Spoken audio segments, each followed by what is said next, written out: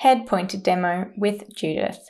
My name is Judith, and I have cerebral palsy. I have a full-time job that I've had for the last 54 years. I enjoy doing and trying many things in my life, and I've been skydiving twice. I've traveled the world with carers. I'm a solo sailor, and I still do that every second Saturday down at Manly. I have a little yacht. I wear this head pointer on my head, and this is the only way I have of using a computer, TV, or anything else. The head pointer liberates me, because without my head pointer, I would be unable to do anything, and I mean anything. Because if I read a book, I can turn the pages over, like what to do a CD or a TV. I can flip the buttons.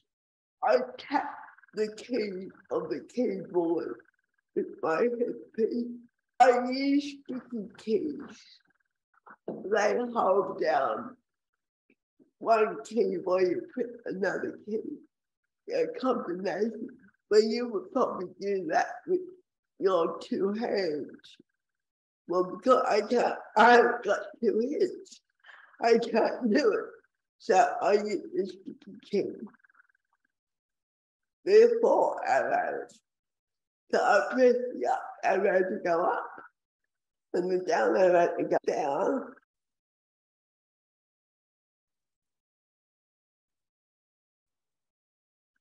So on the number key, I put the 4, call it a mouse. And on your number key, you got a right arrow. I press it. See? You see that? Or to go the other way, I press that. And when I highlight it, I then press enter. Yeah, there you go. I go alt arrow in the 4 arrows. See? That takes it back without having to move my mouse up to the corner and press the backward arrow. It saved me using my head to go up there. Normally I use a tab if I want to go to the next item. Now see at the top of the screen.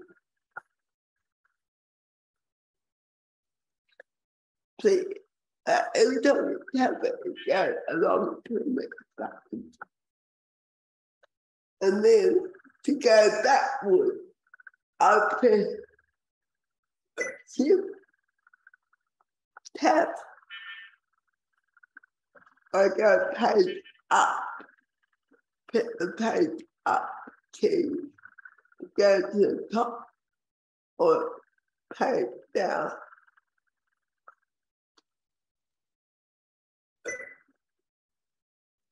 See, and then go L-I,